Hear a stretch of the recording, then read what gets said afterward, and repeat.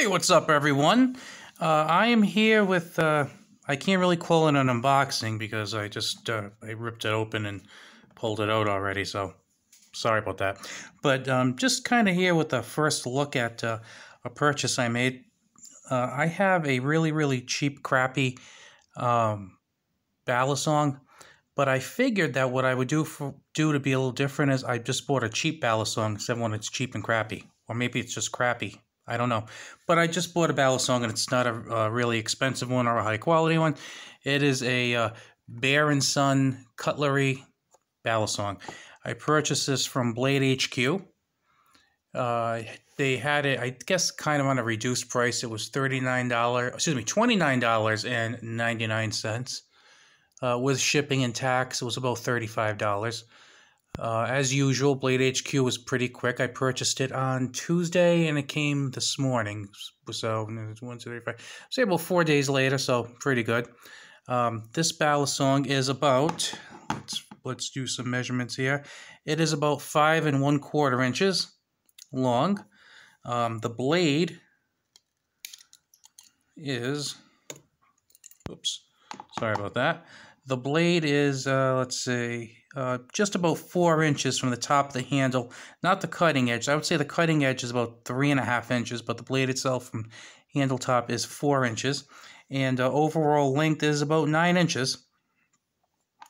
It is made out of 440 steel, not 440C or HC, just 440. So probably not the best quality around. It came not really that sharp, kind of eh. I mean, if you needed to cut something open, you can cut it open, but it's not going to glide through and impress you by any means. The handles are made out of a coated zinc, which is actually kind of nice. I don't know if you can see it from here, but it kind of has a lot of texturing on them. I'm not sure if the zinc the zinc has little indentations in it, and then they coat it, or if the coating does that or not. Not really sure, but it looks pretty cool. The handles have decent weight in them. They're kind of milled out to make them a little lighter, maybe a little faster. And like I said, it's not bad. Size-wise, it's good for the hand at that 5 inches. Just so you know, like I said, this is my second Balisong. The other one was so bad I couldn't even try to flip that thing. It was terrible. This one, I was sitting in my living room for a couple hours today, just kind of flipping it open, flipping it closed. And I'm proud to say I don't have any cuts. I was figuring I might have had a cut Band-Aid or two on, but nothing there. See, look, I'm safe. I did drop it twice, but no injuries in the preparation for this video. I did notice that when I took it out of the box, it's like this side right here is a little more, well, I kind of figured both sides would be like this. And again, I am no Balisong aficionado by any means. I'm probably on the far end when it comes to knowledge, and I don't mean on the high end. But if you notice, this one moves around very easily. This one is kind of, well, it's like it's a little tighter than that side, and they're pinned in, so there's really not too much I can do other than put just a little bit of knife oil. It's actually not even really knife oil that I use. It's actually Hoppy's No. 9 lubricating gun oil. I use that, and it works wonderfully. The best thing is this bottle. I don't know if I've ever shown you that, but this is like $3 on Amazon. The bottle alone is worth $3. The oil itself is the bonus. The bottle itself is worth it because it has this like applicator where it goes exactly where you want it. But that's a little off topic. So I am going to have to put probably a little lubrication here. I was, like I said, flipping it a pretty good amount over and over again. I'm probably going to have my hand like a claw tomorrow morning because it's going to be all sore, but just from doing the same repetitive thing. But yeah, it's not like this side just kind of, it swings around freely, as you can tell. This side, no, it doesn't. So like I said, I'm going to have to oil that. If I do oil it, it gets it to move around just a little bit. I think it'll flip a lot better, a lot more cleanly. Like I said, it was $29.99. If I had spent $300 on this, I'd be a little disappointed. But for $29.99, I wasn't expecting much, and it delivered. You know, because my expectations weren't that high. Another thing, if you were interested in purchasing one of these, it came covered in oil, which is kind of dangerous. At first, I didn't notice it, that it was oily. I picked it out and I held it, and I kind of just opened it and like did like a flip with it, and then I said, wait a second, my hands kind of feel weird. Like it wasn't like dripping or anything, but it was just enough for you to know that, wait a second, my fingers feel funny. And it was this kind of maybe like a lightish, very, very mild, like light brown oil. So I did wipe the handles off really, really well, and the blade just to get that off. I'll show you some of those markings. It has the bear and sun markings up on the knife. And by the way, this is made in the USA, so that's always a nice thing. The clip point blade. If you know, I had seen these for a while, and I wasn't quite sure if I should get it, because again, I know it was going to be lower quality. I'm not crazy to think you're going to get a fantastically awesome Balisong for the $29.95 or $99. But I was wondering if it could at least be functional, because I know there are trainers that cost a heck of a lot more than $30. I did look at a couple of videos, people flipping them, and they seemed like they were quite usable. Now, obviously, if you know your stuff and you actually are a pretty decent flipper / collector, and you know go to competitions, you're not going to use this, but just kind of like a fun knife, you know. As far as the blade goes, if this were a pocket knife, probably the first thing I would have done was strop it. That looks kind of weird. The first thing I would have done was I would have stropped it.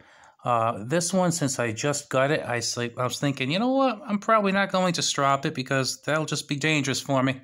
So I'll probably flip it a little more, then I'll strop it. But I figure for a few days, I'll just... wow, that is weird. I'm just looking at this, and this part of the blade here looks kind of rough. I don't know if you guys can see that or not, because I'm doing this on my cell phone, so I don't know if you could see it, but... wow, that's rough. I'm just looking at the edge of this knife right here, and that is extremely rough. You can feel it a little bit, but when the light hits it, you can really see it, like the way it was machined. Wow, that's really mad. I've never seen a knife like this over here. Yeah, right in there. It's funny because like the Morinov knives I buy, those are like $11, and they always look like kind of like blade perfection up here. Wow, that's some cheap machining, and this is kind of all crooked the way it slopes down. Boy, I'd like to give this to Nick Shabazz. He'd have a field day with it. Wow. And by the way, if none of you guys have seen Nick Shabazz videos, he does some really entertaining and insightful knife reviews. You have to check him out. He's like the king of YouTube knife reviews, I think. But, wow, this is like all crooked in here. I really wish my camera was better. And then it kind of has this little hump over here. But it's not supposed to have the little hump. Wow. That's crazy. Fortunately, though, it doesn't affect the flipping. Could you imagine if you ever bought a custom knife for like $500 or $600 and it gets sent to you and it kind of had all these crooked things wrong with it? Wow, that is way off. It actually, I'm just looking and it like this, the spine kind of goes crooked over there. I think these guys were drinking on the job or something. Whew. Well, you know, again, it was like $29.99, so you get what you pay for. But just so you know, like I said, this one, kind of the way I would picture a Balisong, the way this one flips. Like I said, this one, he's kind of stiff. Like I said, I'm hoping that through flipping and a little oil, just to summarize things, this will get better. This is crooked as all hell from like here to here. It's just a mess. I'm looking at it under good light. I didn't notice it before. I was too busy making sure that my fingers were preserved. But yeah, that's some sloppy work right there. Wow, that is unbelievable. But like I said, it doesn't affect the performance of the knife. And like I said, as far as quality materials go, you got 440 steel, not 440C, not 440HC, just 440. So you got kind of a low grade steel there. As far as heat treatment stuff, if this work on the spine is any indication, it probably didn't get much in the way of heat treatment. That's what my assumption is. And as far as the handles go, I mean, they're zinc. Not the best metal or anything. But for my purposes, I would like to purchase a Kershaw Lucha at some point. And I figured I would kind of get something like this just to kind of flip around for a while, see how much I enjoyed it, and then if that's the case, purchase a Lucha. In the meantime, I think this would make a fantastic letter opener. I don't know. Well, I hope you enjoyed this, and if this intrigues you at all, I would check out some other videos also. I saw a couple where people were actually flipping them. I'm not even going to try to do that because I cut myself.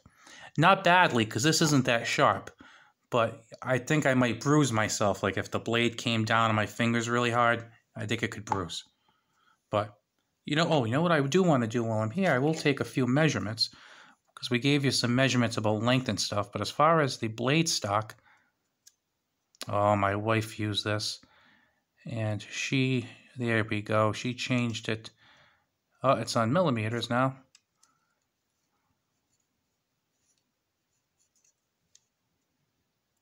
Okay, there we go. Sorry about that.